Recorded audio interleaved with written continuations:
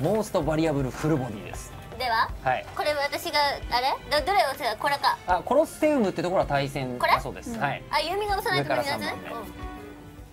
ユミが1P。ワンプレイヤーが志田さんかな。ですよね。羊可愛い。あ、私ですか？ワンプレイヤーが志田さん。ツープレイヤーが荻野さん。はい。はい。やっぱこれじゃね？パンツにしよう。でもどっちか羊にしようよ。これから氷のステージで戦うので2人パンツでも別にまあ。私これにする。あ、もパンツがいい。やんねえ。どっちがどっちかわからん。ツーパンじゃん。ツーパン。この2人で見てこの2人仲良しだなって感じがすごいします。誰で釣る？氷のステージにしてください。わかった。氷って超難しそうじゃん。ちょっと滑ったりする。どれ？氷。これが？違う。明らかに時計塔でしたね。これか。これ滑るの？はい。暴風の中にはこちらでよろしいですね。これ見てみてマジでどっちがどっちだかわかんないよね。一応頭の上に 1P、2P って出ますんで。出る？出ますプレイ中に。はい。いきますよ。はい。じゃあちょっと選んでいただいてもいいですか？じゃあこれでいきます。はい。行くぞ。行くぞ。決定出ました。やばいな。待って本当にマジで嫌本当に嫌なの。いややだよ。ルールは分かってますね。先に上まで登りきればいいだけですからね。よろしくな。はい。プレイヤー1が土田優美さんで、プレイヤー2が荻野かりんさんです。オッケー。ありがとう。何これ？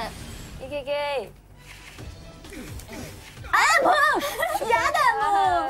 あ、こういうことか。あやだ。来てこれ。一応3この勝負負けるとどんな罰ゲームがあるか。ユーミがやったの。なるほど、そういうこともできる。対戦モードと。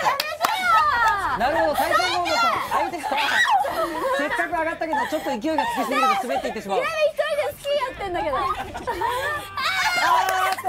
先に勝手に落ちたのは荻野さん。むずいねこれ。むずいって。さあこれ荻野さん次負けるともうその瞬間にまあ恥ずかしいセリフを言っていただく。これどうやったらさ落ちないようになるの？やりすぎないってことですね。勢いつけすぎないようにコントロールする。ねこれ黒いとこ行くと止まるんじゃない？ねだからユーミがやったの。黒いとこで移動すると滑っちゃうんだよ。オッケー。ねえ。早く次出して。待ってね、一時的に相手と自分を透明化なって。ね、透明化できるって誰かやってる。あ、ちょっと今度は荻野さんが一気に登っていって4、5段上に上がってますね。いつまで滑ってんだよ。下でバンバン滑ってる。志田さん、なぜか落下。意味もわからず落下。さあこの対戦で今どちらかがこの次だよ問題は。だから階登んなって。ちょっと待って。